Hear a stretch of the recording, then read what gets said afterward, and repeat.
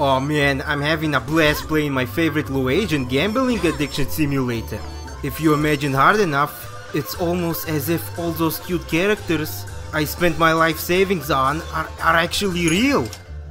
How are you staying afloat like this with just a wing Power 1,000 winds.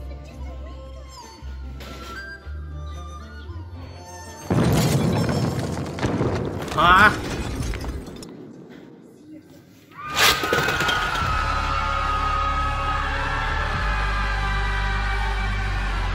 Keep it down there! I'm trying to live my fantasy, damn it!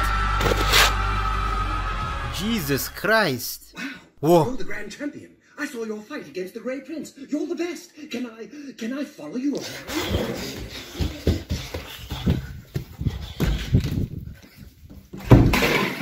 Ah! Oh, блядь! Ah! Oh! Oh, God! Fuck! Oh! Oh!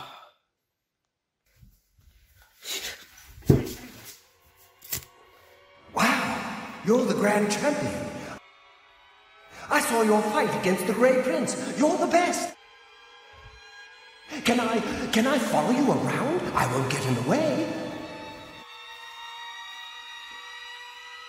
Ooh, nice cock, adventurer.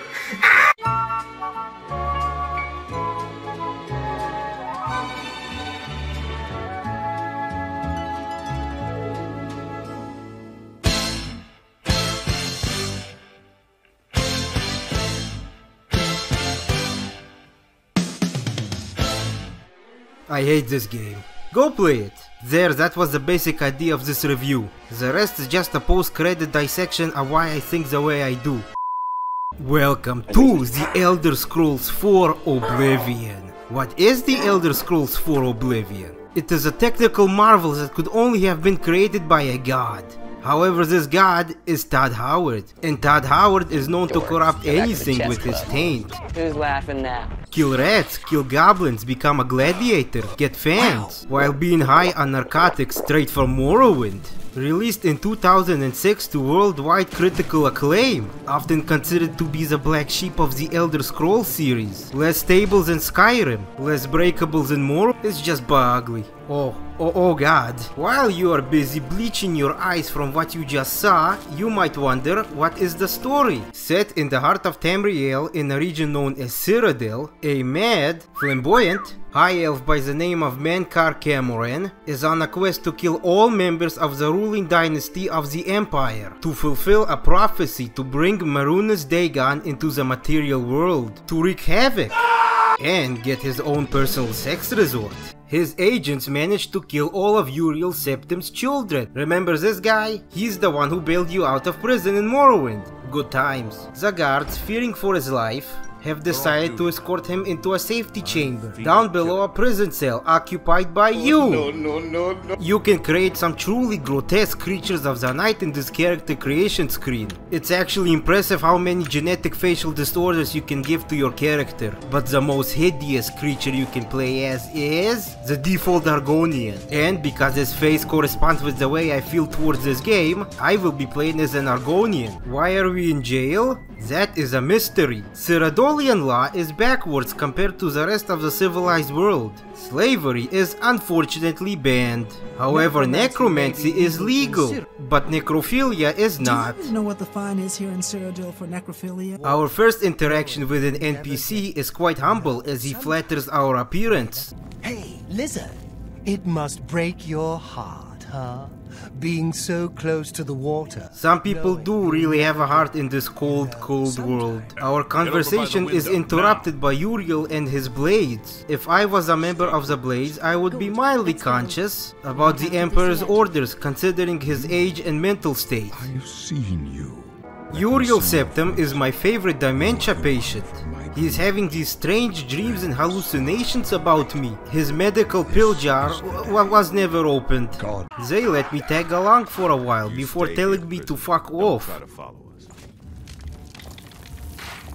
This is where you get to fiddle with the combat system. You press the button for a light attack and you hold the button for a strong attack. Get used to it, because this is what you're going to be doing 80% of the time. Health and safety is a foreign topic for local Cyrodiilians. The lower levels of the tower are infested with rats, zombies and Jews. Feudalism has seen better days. Continuing through, you will meet up with the Emperor again. He gives you a pep talk and gives you his shitty amulet, before a mysterious force freezes you in place, while one of Mankar's goons releases Uriel's soul from his mortal shell. No. Talos, save us. You find out that Uriel was a naughty boy. He was having an affair, and his bastard child can save Tamriel from Dagas. It is your duty to find him and bring him the amulet.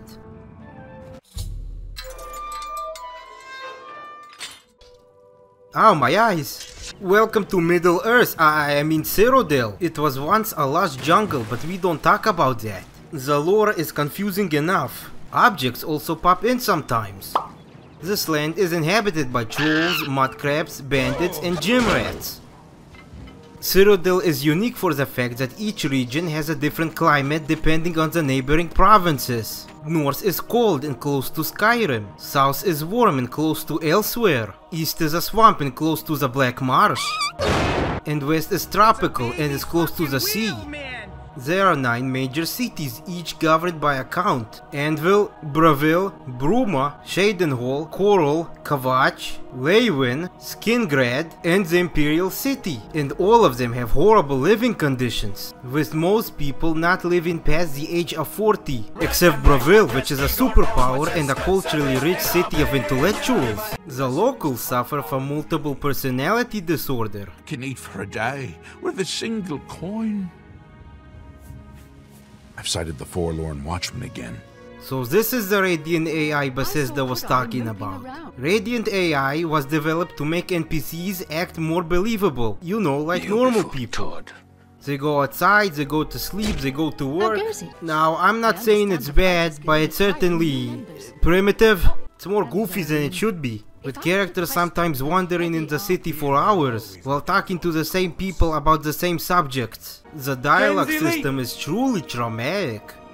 Scummy Mummy Award goes to you. It feels like it was programmed by a lobotomy patient who never talked to anybody that isn't mom or dad. You have to play a minigame to persuade the NPC. Inside the circle there are 4 corners. Each corner gives you a different result. The more piss a corner has, the better the result will be. You can only click on the corner one time before it's blacked out. You get the best results depending on the facial expression of the abomination you talk to. This awards you the most good boy points. Most impressive. My personal strategy: just bribes them. Quantum physics is easier to understand than this. Oblivion, just like Morrowind, is from a different era, meaning weapons and armor need to be repaired all the time.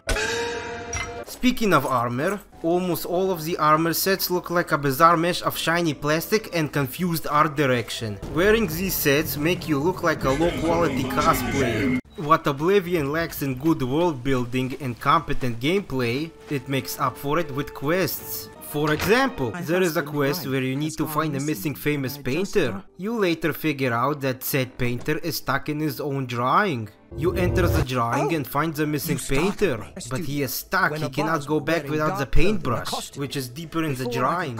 You also find out that he is in fact a fraud. He gives you turpentine to battle the painted trolls, and it does extra damage, which I find is a nice touch. You retrieve the brush and you both escape. The real lesson here, it's not about how good or bad you draw, it's about what each drawing means to you, and that's touching because I draw pornography. Or how about a quest where you go to sleep in a rusty ship, only to be waken up by pirates, and you have to battle your way to their leader and make her submit. Or you can have a funny chat with them and confuse them into thinking that you are part of their gang. Or the quest where you become a gladiatorial grand champion, battling in the arena with each fight getting harder and harder. This one black gentleman keeps making fun of me for being a nobody. In one fight you even get a pig to help you out. Go get him, pork chop. Before fighting the champion, you can dig into his past and find out his ancestors are vampires. Telling him this information will make him suicidal, and you're the suicide hotline clerk who failed at his job. But the best quests come from the Dark Brotherhood. To get enrolled into the Boy Scouts of America clubhouse, you first have to murder a civilian. Make sure it's nobody important and try not to be seen. You go to sleep and you get woken up by your new homeboy, Lucien Luchant. Soundly for a murderer. He's based. Good. He asks you to kill an old guy in the woods to get your first badge and to officially join the Dark Brotherhood. After doing that, you greet your new group of friends. Gagran Grobelwag is my favorite because he believes might makes right and he's just so friendly. I'd hug you. I won't go into detail about the quest line, but it gets really interesting in the middle point, involving conspiracy, fraud, and maybe necrophilia. Get here in time. Thought I could stop you. Instead, I will be talking about my favorite quest in the game, a quest where you go into a mansion with 5 other people who think there's a prize chest full of gold hidden somewhere inside. You must pick them off one by one, and this could lead to some hilarious situations. Who done it? Welcome to Tamriel's favorite game show, Are You a Milk Drinker? I'm your host, Yorkie Winebottom. If you are new to the game, it's very simple. Search the mansion for the stash of gold, and if you find it, you win. But be careful, the other contestants will be searching for it as well. And all forms of trickery and violence are legal. Our contenders for today are Dova Saitran, a Dunmer woman trying to make it big in Cyrodiil. Mathilde Petit, a nice Breton woman. You should really try her pies. They're quite delicious. Nels the Naughty. Oh, I remember when we used to play with our father's swords. Neville, a retired soldier that wants the money because his retirement fund is very low. Primo Antonius, an imperial noble just doing this for fun. And our last participant, farming equipment. Sorry, our producers don't let us talk like that anymore. Shits on fans! Now that we are all acquainted with our participants, let's begin. Oh, it looks like the lizard killed the Dunmer girl first. Looks like getting big in the city was never meant for her. The poor girl is dead. What a shame. Well, I guess she won't be finding the gold. Oh, here goes Primo. I never would have expected this. Looks like our guests are starting to get worried. I swear I'm gonna gather every drop of alcohol in this house and drink myself. You and I, we need to watch each other's backs. But who? Oh man, Nels goes down. I did not expect him to be a milk drinker. Neville is getting paranoid. He thinks the kind old lady is the murderer. Oh, I haven't been this excited since I had to smear cheese all over my grandfather's. I've seen Black Widows like her before. What's this? Shits on fence and Neville had made a truce and going to kill Matilda? All we have to do now is find a way out of here.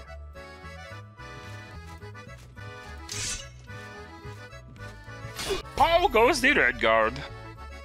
Looks like our little lizard friend is in fact not a milk drinker, unlike the rest of these sorry excuses for participants. You know what's funny? There was never any chest full of gold. It was all a trick. It was actually me who ordered the contract on these people because they all made fun of me and stole my teddy bear. This is what you get, you filthy cow chuckers! After a while of harassing the locals, you finally remember you have to save the world. You escort yourself to Coral to speak to Joffrey, the leader of the Blades, who tells you can find Uriel's failed abortion in Kavach. But it was destroyed by a giant infested demon portal, and Martin, being a contrarian, refuses to cooperate until you deal with the infestation. Welcome to Oblivion, the most tedious and brain-dead part of the game. Veteran Oblivion players still suffer from PTSD. Throughout the game you will have to go into multiple of these gates, and they are either linear combat gauntlets, or make Moses' walk in the desert for 40 years look like a Friday movie night. You will get lost. The enemy variety is also bullshit, as you will have to fight some of the toughest enemies in tight spaces. Did I mention that every enemy scales with your level? And what do you receive for your troubles? A very minor stat increase. Now that the portal is closed, Martin will come with you to Joffrey. However, Joffrey is incompetent and lets the amulet get stolen by Mankar's gimps. Joffrey puts Martin inside the Asian daycare center. So what do? You infiltrate the Elf Apologist Clubhouse, where you see Mankar giving his speech.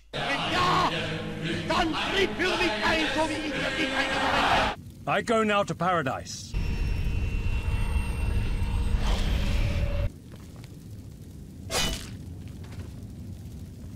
Well done. You fail to get the amulet, but you get a satanic Bible for your troubles. You give the book to Martin, who then suffers a heart attack. Such a thing is dangerous even to handle. For your heinous actions, Joffrey tells you to close another Oblivion gate, and another in Bruma. Oh, and another one we need to get the allies. Another one that's very important. Bruma again, and you gotta do the one near the Black Marsh again for some reason. Did I mention I don't like this game? After finishing your daily visit to the psychiatric ward, Martin summoned the portal to Mankar's cringe dimension, full of every BDSM kink you can possibly imagine. The creatures of the garden torment us endlessly. You bully Mankar into submission and take the amulet back to Shin Bean. You did it. You defeated him. But it's too late. Dagon is already out of his personal trolley dimension and is destroying the Imperial City. You have to stop him. However, he uses powers beyond our understanding.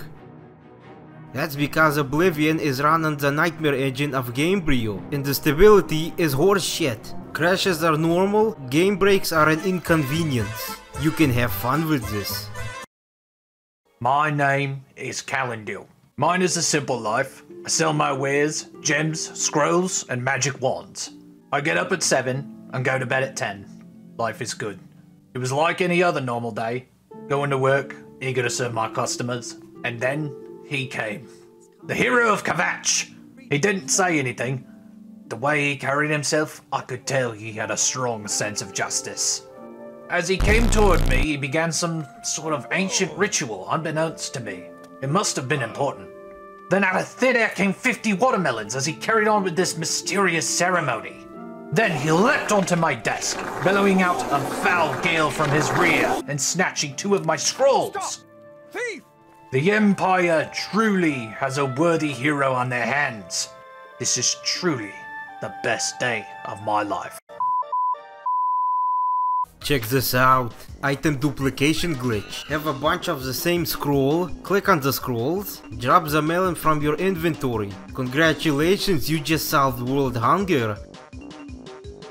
You crown Martin and he morphs into a cum dragon. This game has DLC.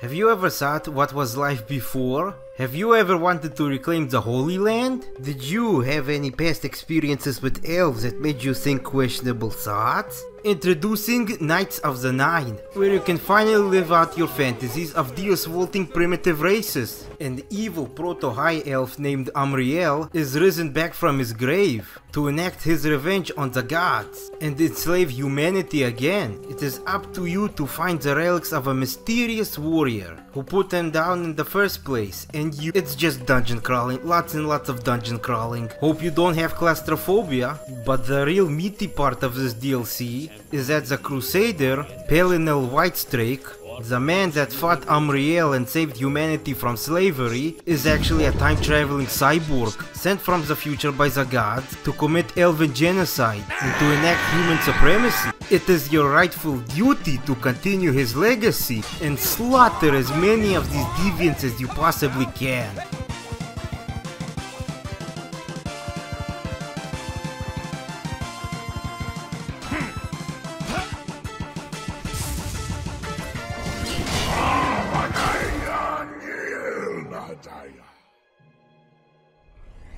Well, that was fun.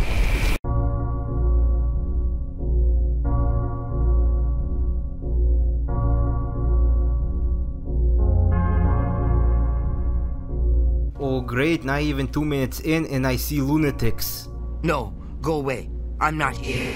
Welcome to the Shivering Isles, Shiagora's plane of Oblivion, where everybody is just a regular Twitter user. It'll be fun watching them get knocked around up there. They should have listened to me. It's a safe haven for all the people that society has abandoned, but not all is happy as it seems. Jigalag, Shiagoras's alter ego, that was imprisoned because he was too powerful, is breaking free from his chains. You must prove yourself to the Prince of Madness that you got what it takes to stop him. And by that I mean you will be playing a very delicate game of 4D political chess to become a Duke of either Mania or Dementia. This DLC is actually really fun. There's this one quest where you are a dungeon master and you make the lives of would-be adventurers a living nightmare. Or the quest where you help a guy kill himself because they are depressed. You to kill me. But he doesn't want to do it himself because his soul will be transported to Winnie Jr.'s. That kind of existence is any better than this? So he begs you to kill him. You comply. After having fun tormenting the locals, you defeat Jellybean and becomes the new Prince of Madness. Wait, what?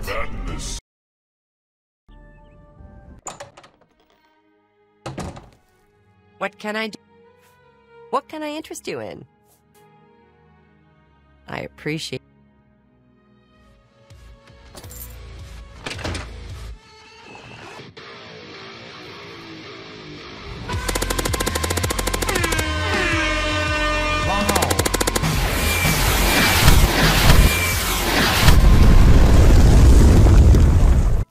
Look, I will be perfectly honest. I want to like this game. It has its moments when it actually works, but that's only 7% of the time. You liking this game is not the incorrect opinion. I understand why you would like it. Or even say it's your favorite Elder Scrolls game. Do I like it? No. Should you play it?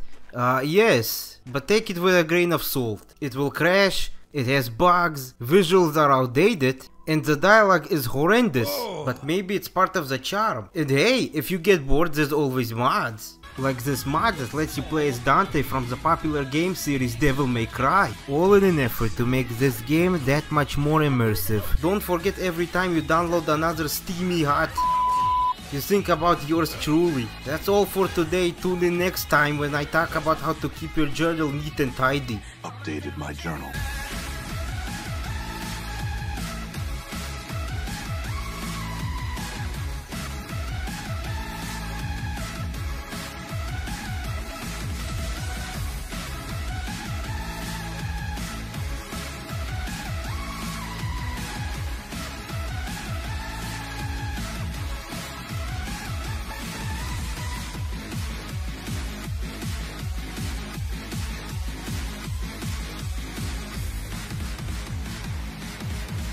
Seen any elves?